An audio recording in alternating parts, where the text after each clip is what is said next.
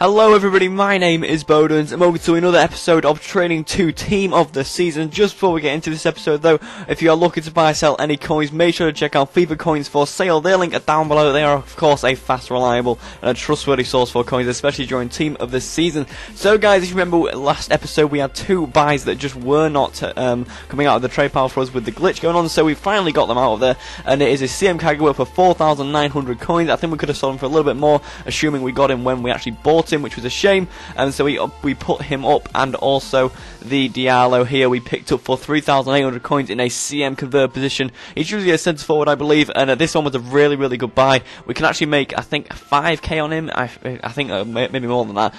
So yeah, if you saw in the title guys, you'll know that there's an epic trade in this video, so make sure to watch it all, and hopefully you guys enjoy it. So there you go, the Diallo we put up for 9.9k, and now we're going to see everybody sell. So there you go, 142,000 coins we're up to now. There is also one more player still to sell, so there you go, you see the Sanson sold for 4.3k, Razak sold for 8.2k, and we got Kagawa selling, well the Kagawa somehow disappeared, but CO there sold for 9.9k, the Sanson sold for 4,700 coins, the Diallo that we just saw we put up for 9.9k, he did sell for that price, which is good.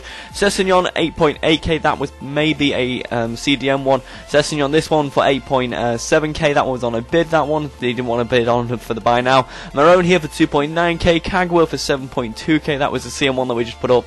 Powell for 9.1k, that was a CM converted one, we probably bought him for 6k I believe. So right here for 7,400 coins, that's a nice profit on him, I think we made about 2k. Jordi Gomez for 7,800 coins, that was nice, and Coutinho there for 8.2k, so good all round profit. And the Frimpong there is going to sell for 7.5k, so we're up to just under 150,000 coins in I believe 6 or 7 episodes, which is really awesome. So we're going to start this episode off with a striker Marine, and we are going to try and put him up for around 6,500 coins I believe, but he is a very strange player to sell. Sometimes he'll sell really fast, sometimes he won't sell fast at all, and you'll have to lower him quite a bit for him to sell. So hopefully he can sell for a considerable bit of profit. So right here we're going to pick up in a CM convert position I believe for 3,100 coins. Someone did bid 3k and I just came in on the 15th second and plonked a 3.1k bid on. Didn't get challenged for it, so that was perfectly fine.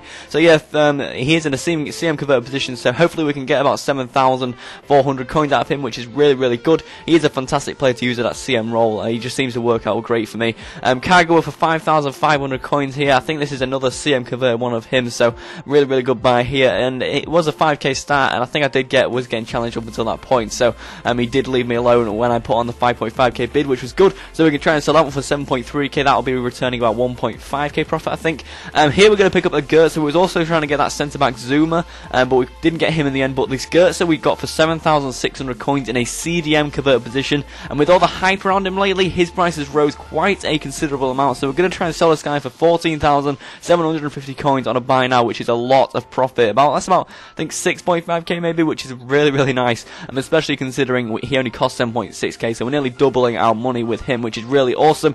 But this is a buy that, it's a considerable buy. So this Alessandrini, I wasn't searching specifically for him, I was just searching for actually the normal Alessandrini when I saw this guy there, so I thought, I may as well send it to my watch list. So as you can see, he was at 15k for a long time until someone put 108k on, so I was like, alright, I'm probably not going to get this guy cheap. I was checking on Ultimate Database that he does go for 150k, but then I put this bid on him and I was like, okay, no one's challenging me, and then I thought, he could come in at the first second and just try and annoy me, but we do get him for 109,000 coins. Now you may be thinking, okay, so that'd be pretty cool, but at the time there was no Alessandrinis on the market for 150k, which apparently he did go for. So I thought, how can I get as much profit out of this? So I put him 5k less than the next one in line, which was 190,000 coins on a buy now. So when I came back from college, what I didn't expect to see was him selling. So there you go, we made a total profit of 62,000 coins off of him, and there you go, the Kagawa did sell for 7,100 coins, Gertzer sold for 14,750,